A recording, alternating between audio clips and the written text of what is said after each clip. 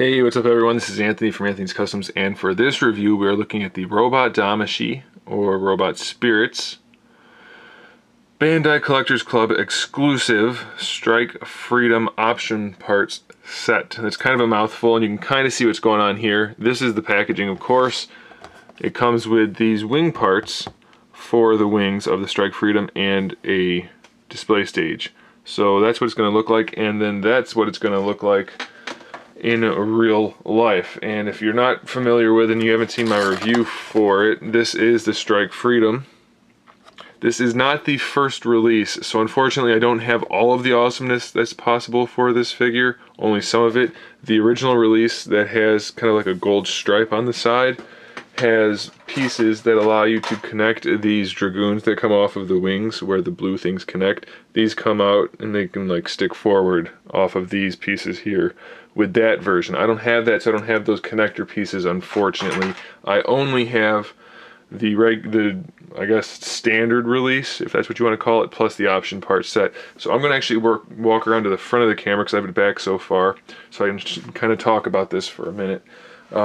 You'll notice that I didn't build it on camera, put these pieces on camera, and that's because the instructions for that look like this. And it's not really that complicated, but it's kind of a pain in the butt. It's really finicky. So you basically just pop off the blue dragoons where these pieces are, those like kind of hollow pieces are, there's blue dragoons that cover those. Pop those off and you fit these in. It's really finicky though. That's why I still don't have the pose quite right. They don't always want to go right where I want them to. And they're kind of heavy, so sometimes the joints don't hold up where I want them to. But as you can see, it's just a really fantastic looking Gundam once you get these blue wing parts for it. I thought it was a really cool Gundam before with just the wings that had these pieces here, but with these blue pieces that kind of just flare out, it's so cool. It's so awesome. They're translucent blue plastic with white shading, and they connect really well. Let me zoom in here. They connect really well at the actual wings. You can see the little teeth throughout. There's a little peg on the end of each one, and that's supposed to peg in, but they didn't want to peg in for me, so that's why there's a little bit of a gap. But they do fit perfectly well on there, so don't worry about that too much. And then, so you want to just probably pop out these guns on the side here and then give him his dual cannons, and you've got a really awesome piece, awesome Gundam figure. I don't know how anybody couldn't think this is incredibly cool.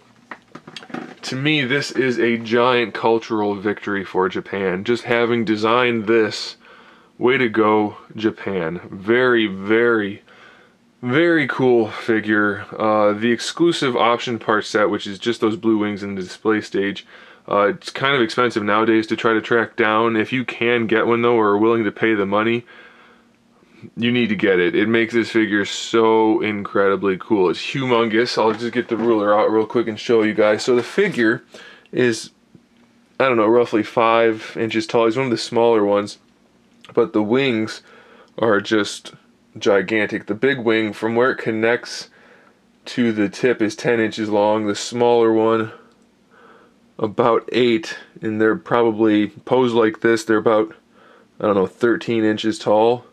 They're just humongous. They're massive. They look so cool. Unfortunately, there's not a whole lot of posing options you can do just because they are so big and so heavy. So you're basically going to have him posed like this once you connect those wing parts. But I think that's probably just all right. I'm perfectly okay with that.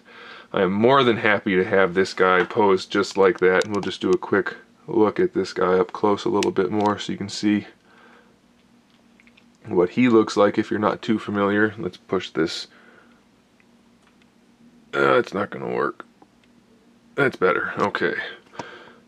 So that's just such a cool piece.